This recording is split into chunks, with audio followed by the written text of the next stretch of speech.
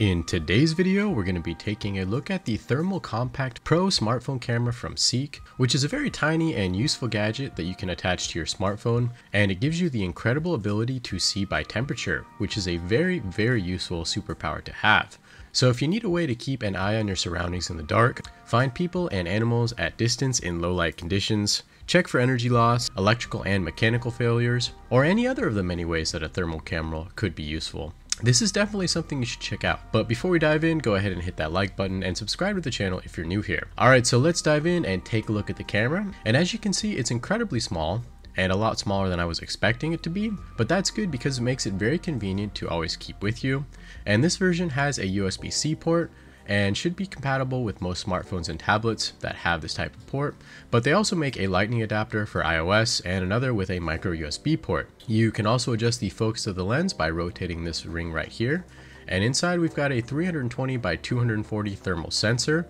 and it can detect temperatures down to -40 degrees and up to as high as 626 degrees Fahrenheit, and the camera itself has a 32-degree field of view.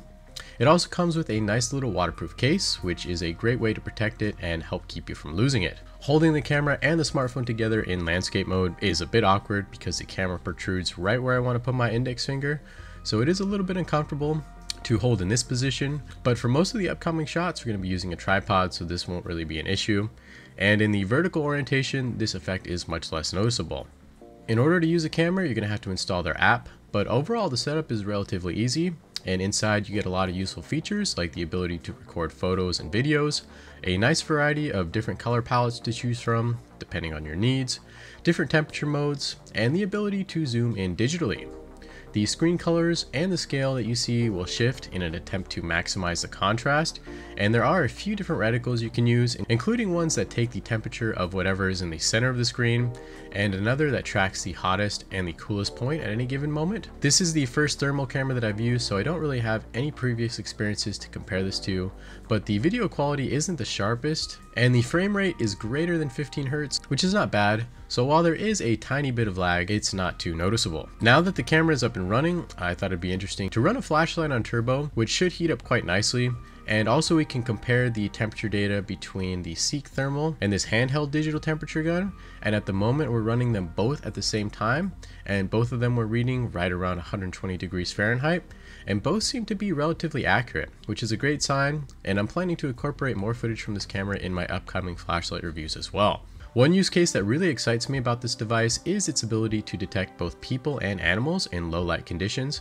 and it has an 1800 foot detection range, which is approximately 550 meters, which is really excellent considering how compact the device is. A lot of times when I go out and shoot content in the dark, I have to do it alone, and being able to do a quick scan of my surroundings to check and see who or what might be out there before drawing a lot of attention to myself with a few $1,000s worth of gear on me is something that will enhance my safety and give me more peace of mind.